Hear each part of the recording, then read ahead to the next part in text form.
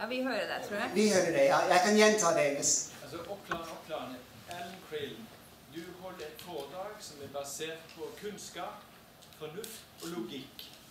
Og mitt spørsmål er, har du presentert dette her for forvaltere som er i posisjon til å påvirke politikere, eller har du holdt det til politikere? Og i tilfelle, hva er deres kommentarer på dette her? Nei, svaret at jeg ikke har jeg har sendt dette nå til mitt eget institutt, 30 personer eller sånn, denne uken, like før jeg ga det. Jeg var veldig spent på hva jeg skulle få på reaksjon, og jeg fikk ganske positive tilbakemeldinger.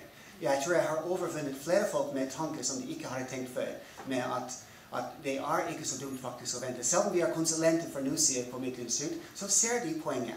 Men nå ønsker jeg gjerne, og det er derfor jeg ønsker å sende dette til dere. Jeg har ikke kontakt, jeg vet ikke hvem dette skal sendes til videre i forvaltningen og andre. Men her er det poeng som er ganske enkelt og forståelig for folk flest, og det bør vi få ut til flere. Så hvis dere kan hjelpe meg til å sende dette videre, og kanskje det må rettes litt først, så send meg klager på det, jeg skal rette dem opp, og så sender vi det ut videre til andre. Det kan være en måte. For det er jo tragisk at dette sikkert ikke da har kommet inn som et innspill til mineralstrategi. Ja. Ellen Ammer? Ja, det er vel kanskje det der som er jordens og menneskets undergang.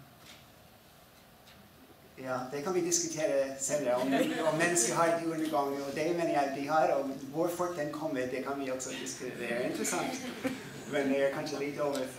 Ja. Skal